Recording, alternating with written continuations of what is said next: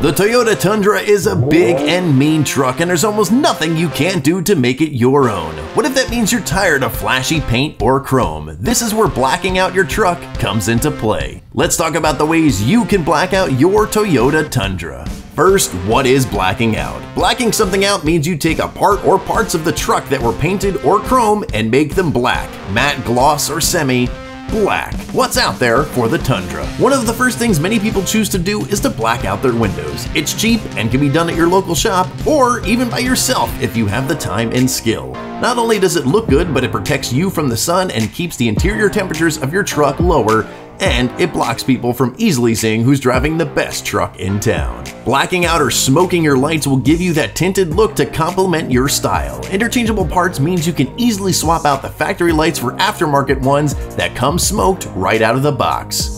Tail lights are anywhere from $180 to $370 for a complete set, and headlights are around $300 to $500. A cheaper option is film or vinyl for around $60 that simply sticks over the plastic, or spray coating for around $20. I would suggest not doing this because going this route never lasts as long as a replacement set.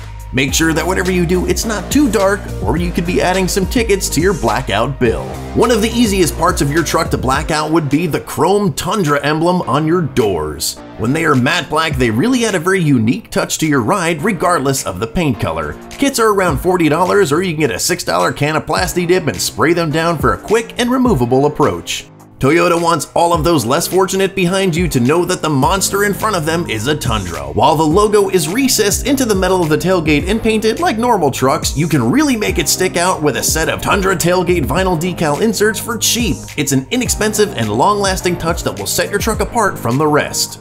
This is where things can get a little pricey, however, it is one of the first things people see when looking at your truck. They stand out, so it could be worth some investment. Some of the less expensive options would be dipping or wrapping. When you dip your wheels, you're referring to spraying them with something like Plasti Dip.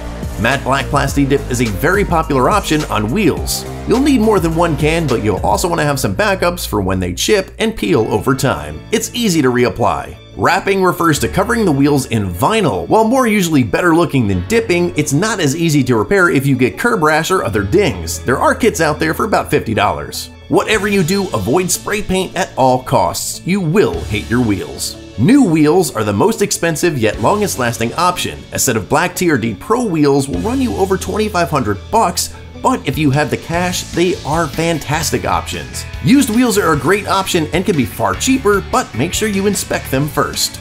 With a big truck comes a big grill. Plasti Dip and vinyl wrap can once again be an inexpensive friend for you. Dipping large surfaces can start to look cheap, so vinyl can look better and will last longer. Something dipped is easier to touch up though, so choose wisely. You can also find some blackout replacement grills. Those will be starting around $350 and go up from there, but it will set your ride apart, be the longest lasting option, and the most professional looking. The chrome bumpers can be a bit much. As with the grill and wheels, dipping and wrapping can have some nice results. Just keep in mind the rock chips. If you don't want to DIY it, you can get these Tundra bumper cap covers from Ecologic for $135 to $200. Since the interior is what you see most of, you might as well make it what you want, right? Dress up those flashy chrome vent rings with a Tundra AC vent ring blackout kit. For $32, you can really make your interior subtly unique.